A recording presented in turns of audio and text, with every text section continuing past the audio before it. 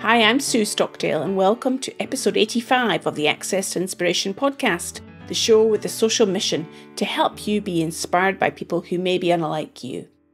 We always hope that their experiences and insights cause you to reflect on your own perspectives about the world and to be inspired. Well, this week is part 2 of an interview with Myrtle Simpson, a climber and polar adventurer who was the 10th woman in the UK to receive the Polar Medal. In this episode, Myrtle talks about attending the COP26 UN Climate Change Conference and how she lived for 3 months with a tribe in the rainforest in Surinam and why everyone needs something to live for. We've talked about your expeditions north. I also know you went to the rainforest. Well, we've had to go there because of Hugh's work. We needed people that had lived on the equator, which have never had light. So we looked at South America mostly. And then we thought British Guiana is the place to go to. And so the idea was that I would set off in a boat with the 4 children at that time and a girlfriend who was going to help me, who also played the flute. And I thought that would be so helpful making friends with the local people. So she and I set off in the boat. But while we were halfway on our 6-week journey on the boat, and Hugh was to fly out and meet us at the last minute, and there was all sorts of political troubles in British Guiana. But the next door country, in fact, Hugh began saying, come home. And I thought, what, after all of this effort?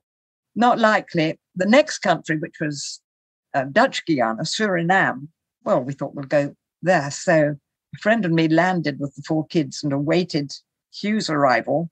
And by doing that, we got to know some gold prospectors who knew a river that if we went far enough up the river, we'd meet people that had never had any light and still hadn't. They knew how far the gold prospectors had got or the missionaries had got.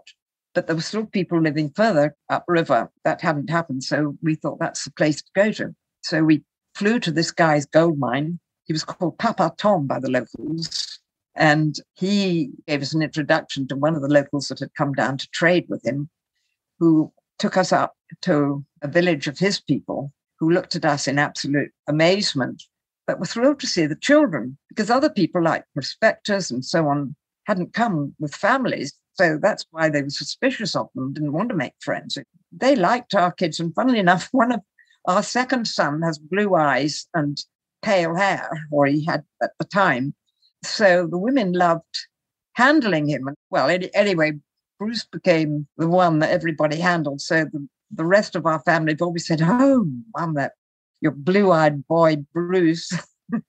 So I have to fight that still to this very day, that I love them all just as much as blue-eyed Bruce.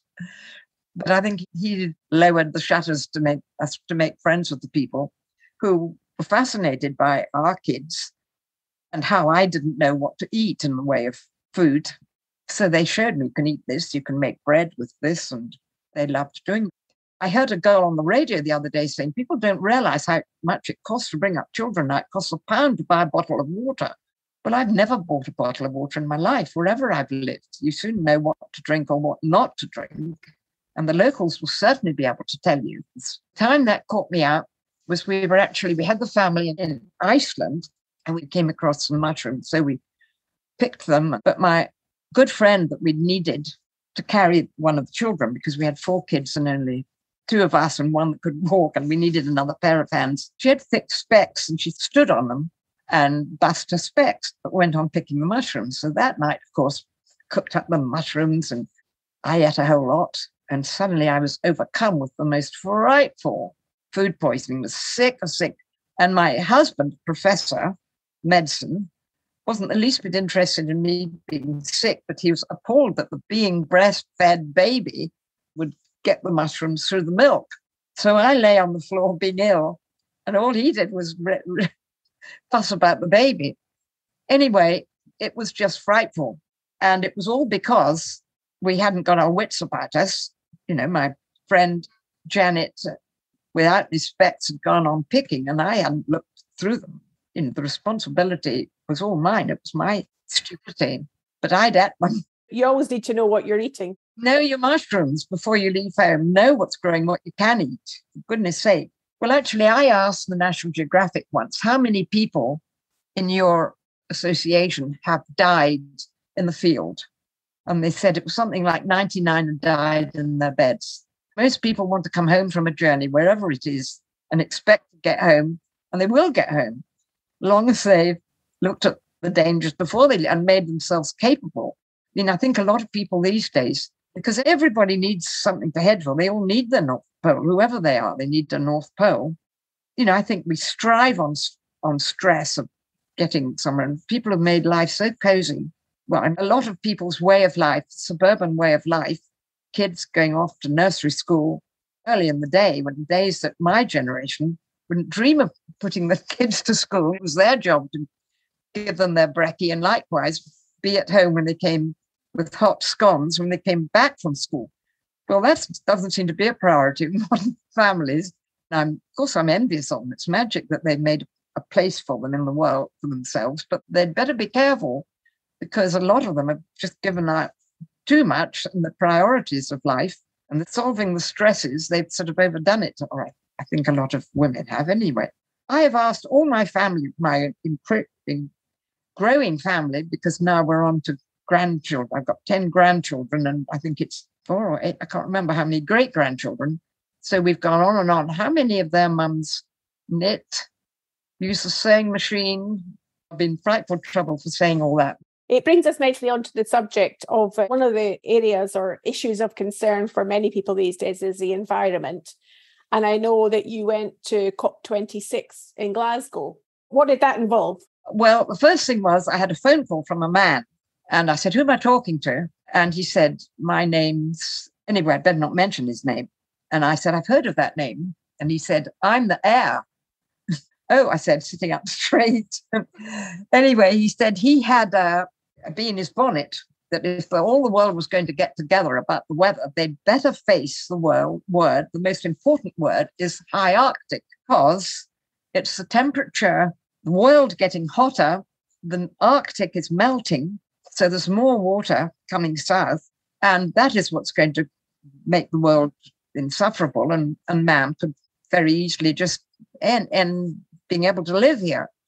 So he paid huge sums of his American money into having this meeting. The thing about COP was there were people interested in the high Arctic, there were people interested in geology, of scientists of this and that, the next thing. Anyway, I said to him, what can I tell the world? Oh, he said, we want somebody that's walked or skied across frozen land in the high Arctic. We're looking for someone that's been further north than 84 degrees north. He said, and we started looking for Nansen. He's been long dead. They went all the way down, the explorers, apparently, until they came to me. And our furthest north we got on our North Pole journey before our generator let us down was 84 degrees north. He said, you have done it. Tell us about it. So I thought, well, is there really something I've done that no one else has? So then I realized my age, and I thought that's a bit of nonsense. And I said, I can't make my way to Glasgow, let alone Timbuktu, sort of thing. He said, well, bring a Sherpa. So I thought, okay, I'll take my youngest son, Rory. Well, if you're enjoying this episode, you can listen to episode 84, which is part 1 of this interview. And there are many other adventurers we have featured in the podcast to date, including episode 6, Rianne Manser, who was the first person to circumnavigate Africa by bicycle. And you can listen to episode 56, where I spoke to Mick Dawson, who was part of a team that were the first to row across the Pacific Ocean. You can find them all over at our website, accesstoinspiration.org. So Rory and I set off to go to Glasgow, where it was meeting, and he'd brought with him one of these electric scooters. And I said, what have you got that for? And he said, Mum, I brought it for you because the roads are all going to be closed and it's going to be a problem. Anyway, I thought, as I'd already decided I couldn't ride an electric bike, I didn't think I'd manage an electric scooter. Anyway, we set off for Glasgow with a friend who had a car, Sean Langmuir, and we found, because Sean knew all the back roads and so on, of course we could drive perfectly well. And we got to this place and I just loved the atmosphere. Everybody there in our pod done something. For instance, I was sitting, somebody gone for a coffee and said, oh, just sit there, I'll bring you a coffee. And there was a young guy. So we were chatting away. And suddenly he said, oh, look, those are my slides you can see. Must be my turn. So he jumped on the platform. And only then did I realize he was just back from swimming 5 consecutive days from the North Pole to show to people it wasn't a joke. It wasn't just a little puddle. It was for real. There was real open water around the North Pole to the extent that he could swim for 5 consecutive days. Well, I loved hearing him talk. And everybody was somebody. They'd all done something. And this guy who coughed up the money for our pod, he'd actually made a boat of plastic bottles and sailed around the world in it, like Mont Kontiki, just to prove waste can be used. You can destroy the world if you don't use what's there. And everyone that we met had done something special. And as I sat waiting for my turn, because I'd been asked to bring about 12 slides, and as we have thousands of slides, I'd got my slides all right, pictures. But I realized that, it was very interesting to actually, people don't know what it's like, what we're losing. And I'd noticed that there was a very Greenland face. There was a man there who obviously couldn't speak much English, but he had a very perfect Greenland face. Now, nowadays, funnily enough, people don't like to use the word Eskimo. But in our day, the last thing the Greenlanders wanted to be called Greenlanders or Eskimo. What they did not want to be called was Inuit, because they were the wrong people. They'd gone north from left to right they were very fussy about that. Like now, you've got to be very careful. You don't mix up your words. My family always saying to me, Mum, you can't say that. Nowadays, anyway, I just do needless to say, so I get into deep trouble. He was obviously a Greenlander, and he didn't speak much English, but he had slides that he immediately showed of people on the beach, kids playing with their dogs, sledge dogs, and having terrific fun and just growing up, and women making the clothes and all from fur and so on, all this interesting. And then he just went, pushed his arms aside, gone, or only word he could say was gone. And what he was really getting the message and why they'd asked him to come was that because the sea had got so warm, it had risen 3 feet where he lived, his whole world had just gone. He couldn't travel. He couldn't get the family food in because the snow had gone. There were no dogs. Dogs had all been shot or eaten because they couldn't go inland and hunt. They couldn't get to their seals because there was no frozen sea. So they were now relying on being fishermen. And luckily, because the sea was thawing, they could get big enough boats to go far enough out to get the cod. They never got the cod before because that was under deep water. But suddenly they found they could, in fact. But as far as culture was concerned, their way of life had it had gone. And all the people all around polar regions' lives will be untenable. And that will happen to the West unless we wake up and stop using our coal and leaving our lights on and so on. That was the message of the whole thing. And of course, there were some brilliant scientists there. In fact, there was an ordinary, I was going to say wifey, because that's why I've spent a lot of my life in Glasgow, a wee wifey. And we were just talking, mutually made friends, and were chatting away. And it turned out she was actually the leading scientist in Cambridge at a very special institute and was a botanist. And she was just a world authority on what she was talking about, and began to listen to the other people. And you suddenly realize that there are people that knew things. And I was talking to a man, and I realized he was a journalist of some sort, and his jacket moved slightly, and I saw he was actually the editor of the New York Times, which I suddenly thought, who was I talking to? Anyway, he said to me, have you seen my rainforest? And of course I said, no, where? And he said, oh, it's in the basement. We went down and down and down, and then he pressed some sort of, we were in what looked like a huge, great big warehouse, and he pressed something, the door opened, and you could feel the rainforest. You know the rainforest. You know it immediately if it's the real rainforest. You feel it in the air. And I was just gobsmacked and stood there and realized that we were just standing in the middle of huge, great big barrels, and they each had a tree in them, and the trees were straight from the rainforest. And at the end of all this, local school kids were going to plant these out. So Glasgow, somewhere or other, near the centre of town, now has a rainforest. Anyway, his whole point was that unless we can handle the temperature of what we're doing in the world, that not only will we lose the rainforest, but everything else that grows, unless you listen to the scientists who are going to tell you what will grow, which will probably mean 3/4 of the world's got to change the vegetable it grows or the greenery it's going to eat. They need the botanists to tell them who could become the most important. It's no point in having a farmer if he can't grow his stuff because it's too cold or too hot or whatever. Anyway, I loved this rainforest, and it was just magic to see it there and to realize that that's what we need. It's all in the air. It's the temperature, and you're going to find that in the high Arctic. Well, things are changing so quickly. And you have seen so much change in your lifetime, Myrtle, and had so many experiences. I'm wondering, if you were leaving a message for our listeners to perhaps reflect on, what would be an important message that you would want to share about life or about what you've observed about life? Well, I think the people that are living are ones that have got faith in the future.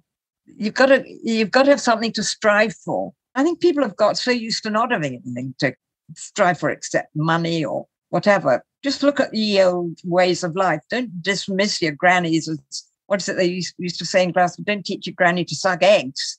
Listen a bit more to the oldies. What did keep people going when the people weren't earning the sort of monies they do today? It's possible. Thousands of people showed it can be done. You've got to have something to strive for. And if you can't think of anything to strive for, because we all thrive on stress and something to head for, you'd better find something mighty quick, because that'll be your downfall. It'll be psychological, in other words. So find something that's worth fighting for or striving for. Go out and don't just sit on your sofa and thinking, oh, woe is me. What could I do? Well, you could perhaps cook some scones and take them to some hungry man sitting on the pavement somewhere. Or there's something for everybody to strive for. We need stress to keep going, and you can do it. Even by little footsteps, you'll get there in the end. And I can see an awful lot of hopeless people, at all ages. And I can't bear to see the young not getting up and doing something. And I see it happening. Well, you've given us such a sense of possibility and how you've just got on and done stuff and taken small steps, Myrtle. What's your next small step then? What are you looking forward to doing next? I want my nasturtiums to grow long. No, seriously. Well, the winter is coming down. So can you cope with the cold and the dark and, of course, the loneliness? But I think all those things are doable. And if you can't think of anything that'll give you enough stress, write a book, do something. Don't just sit there waiting for the world to fall in around you. And don't allow yourself to be pushed into a corner. And if any of my family are listening, they'll probably think, oh, that awful mum again. But, I do mean it. I do think that people with the best intentions, perhaps. I mean, all this fuss at the moment about care homes. Oh, they're all closing. There's not enough staff. I remember the days there hardly such a thing as a care home. Who looked after the elderly and allowed them to decay? Perhaps instead of saying, oh, the care home won't let me visit Granny. What's Granny in the care home for to start? Why this feeling of dourness and despair that I see around me in my own community? People far too young to have despair have got it. Even kids beginning to say, oh, what's the point of going to uni? It's worth learning something. We can't save the world, but I think a lot of people have given up. You certainly haven't given up, Myrtle. You've given us a sense of vitality today, energy and belief in doing things and taking small steps. And it's been an enormous privilege for me to talk to you today and to hear about your life and your experiences. So thank you so much. Thank you very much. Well, I hope you enjoyed hearing from Myrtle Simpson about her extraordinary life. And if you're not planting nasturtiums yet or swimming in a river, then maybe it's also inspired you to find something to focus on for 2023. Next time, I'll be speaking to Tyrone Mathurin, who transformed his life after a serious motorbike accident and is now a motor racing driver and part of Team Brit. I hope you can join us then.